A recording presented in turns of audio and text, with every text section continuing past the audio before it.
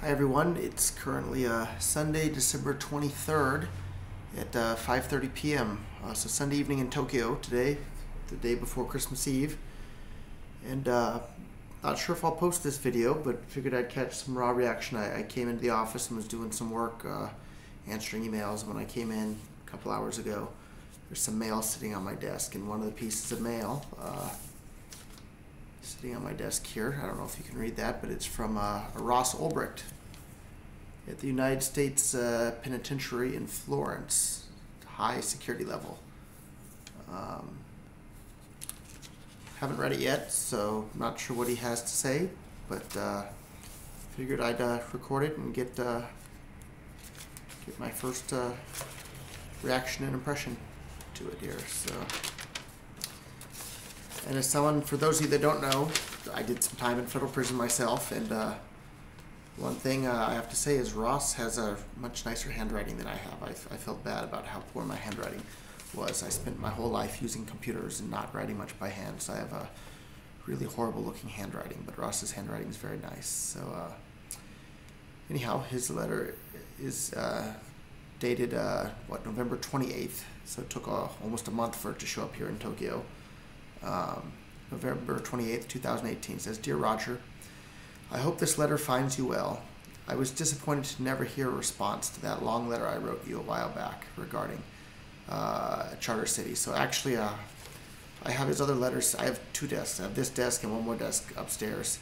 I've had his letter apparently sitting on my desk. It's been sitting there for a year waiting for me to write the response because it was a very nice letter. So anyhow, he says he feels disappointed, so I'm disappointed that I've disappointed him. But because I forgot how busy life can be in the free world, and it probably came off as a ramble. Today I'm writing on a different topic, seeking your help. Despite your generous assistance throughout my legal battle, especially at first when very few were coming to my aid, I have lost time and again in court. We gave it a great effort, but the deck is so stacked there's little chance of winning no matter how much money and talent goes into it. That's the truth. Now my best hope is convincing the president to commute my sentence. To that end, I want to show him and the public that I have the support of the crypto community. With the support of Lynn and my girlfriend Caroline, we're putting together some short video clips of influential people in crypto. I would be honored if you would say a few words and add your voice to the chorus. You can see what we have thus far at freeross.org/crypto-support. If there's anyone else you think you would want to be up there, please encourage them to make a clip too and send them to Caroline at info@freeross.org. Despite losing the court battles, I'm more hopeful than ever that relief will come. Thank you for standing behind me all these years. It really means a lot. With respect, Ross. So that's the email from, or not email, but when's the last time you got an actual letter in the mail from anybody who wasn't in prison? I think today and today only. So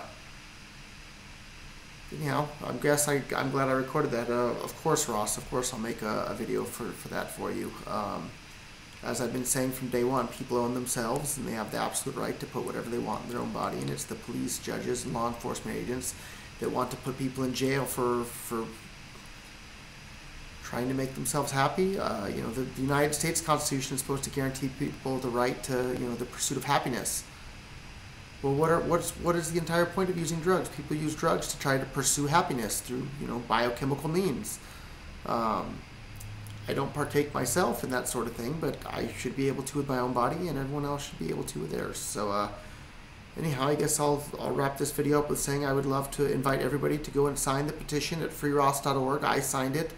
There's more than 100,000 people have signed it so far, and I would like to see that number get over 1 million, because I'm sure there's at least 1 million people out there that realize that the war on drugs is a war on your neighbor, and a war on your children and your uncle and your parents. It's a war on everybody that thinks they own themselves. So it's a war on all of us.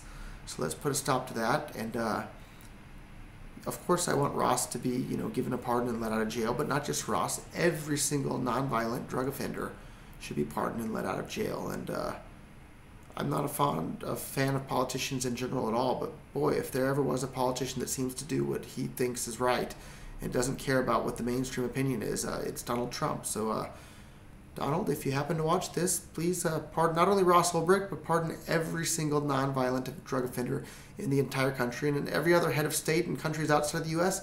Let every single nonviolent drug offender out of prison right now today. It's just a shame on all of humanity that peaceful people are being locked in cages for having a plant or a powder that makes people feel happy. Like, this isn't making the world a better place. It's making the world a worse place. So the war on drugs needs to come to an end, and I'm looking forward to that happening. So anyhow, please go sign the petition at freeross.org, and share this video with a friend if you appreciate my message.